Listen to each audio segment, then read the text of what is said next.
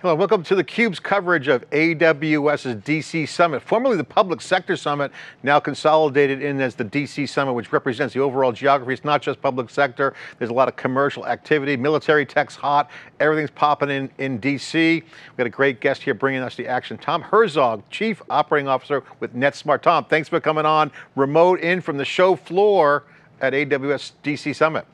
Yeah, it's been a great summit so far, lots of great conversation, and I'm looking forward to sharing the updates with you today. What's the big DC Summit change from last year? Can you share your thoughts on what's going on here? What's the agenda? What's the main focus at the DC Summit this year?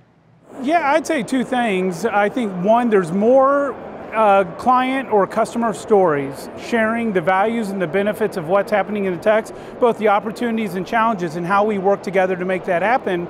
And I don't know if that change is what drove this next thing that I've observed. There's more people here than I've ever seen. I've come now for a few years, and the number of attendees is just impressive, which has only facilitated great conversations as people are bringing maybe different challenges and opportunities from other ecosystems, but at the end of the day, it's all around the same focus. How do we deliver meaningful value to the people we serve? Take us through what Netsmart does, the context. I want to get into some of the generative AI conversations. Take a minute to explain what Netsmart does and your focus and how that relates to the cloud. Yeah, absolutely. Netsmart's been in business for over 50 years, and we've solely focused on the health and human services community, providing healthcare IT solutions, often referred to as electronic medical record, but it's more than that. We're providing data, analytics, and services, and we've also extended into the post-acute care community as well. The nuances and the challenges and the opportunities are the same. How do you help caregivers make the best decisions at the right time and the right role for the people that they're serving? Do you guys span public sector and commercial? Is that why you're there at DC, or is there a specific focus? Absolutely. So our public sector clients are across the entire US. We have footprints in every state, and it's at every public sector level, whether it's at the federal level, the state level, community, localities, and also nonprofits in that who often are working in collaboration with our public sector clients as well. They're serving some of the most vulnerable and those in need. Tom, take us through the public-private relationship in healthcare, because obviously it's been a nightmare with data sets being kind of with HIPAA compliant over the years. You're seeing now data needs to be freed up but secure. You're seeing a need for real secure, valuable data, but data being available in generative AI is a key part of the theme in this next generation. This next wave is about using data securely and doing it in a way that's going to add value. How do you guys see the healthcare specifically on the data side, one, facilitate an architecture that's going to make that possible, and what data allows you to let developers build data into the applications? Well, I think first it's the word you mentioned, it's architecture. We've got to develop the right systems and the right framework in such a way that they're absolutely secure, but it's also about privacy. Healthcare has a unique nuance than most any other ecosystem that's out there, and that's making sure that individuals' healthcare information is available to them and who they choose to make it available to. And that's why these kind of public-private relationships are necessary, because we can talk about those challenges, we can talk about the opportunities, but it's the ability to come together and do that at such a speed of innovation that is delivering meaningful value now. And what you're seeing, you asked what's happening here, it's collaboration. It's AWS, it's myself, and it's our clients coming together and say, how do we solve these challenges together at a rate that provides meaningful value now?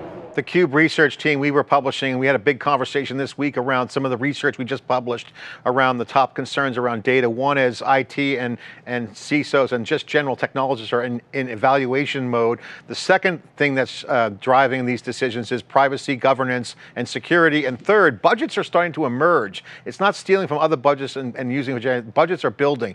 What's your reaction to those three trends? Do you see the same thing, and how are you responding to that? Well, absolutely. We're talking about budgets that often weren't even in existence a few years ago, and now people are saying that organizations are saying this has to be a priority for what we do. So we have new stakeholders at the table with an opportunity to do things that often were shared or it was an and with someone else. So I couldn't be in more agreement with you, and that's created this opportunity. And maybe you've just answered my question. It's why so many people are here this year, is because there's an opportunity to really go make a difference. If you're going to write the headline and the story for DC Summit this year at AWS and DC, what's the top story down there? What should people be paying attention to? What is coming out of the show from your perspective? Well, I mean, it's easy to drop the buzzword around AI, and there's probably scorecards and bingo cards around of people, how many times in different ways can you say AI? That's interesting. It's not what I'm here for. I'm here for the collaboration. It's the collaboration that's making the difference. What you're hearing on stage, what you're hearing in the hallways, in the private meetings, is how can we work together to go solve these challenges? You just shared it. We know there's challenges out there. Often technology is moving faster than sometimes policy and governance can keep up. We can all complain about that, we can wonder how we can solve it, but when we come together, there's an opportunity to go make that difference. And so I would tell you, for me, the word is collaboration. Collaboration is how we create acceleration. And I'm very confident coming out of there, more than when I just came here a few days ago, that that's exactly what is happening. Tom, thank you so much. I know you got to go. Thank you for coming into theCUBE. One quick final point.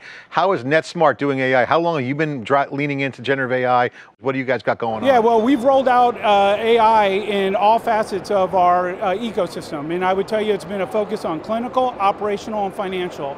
We're using AI to help drive better outcomes while delivering more efficiency.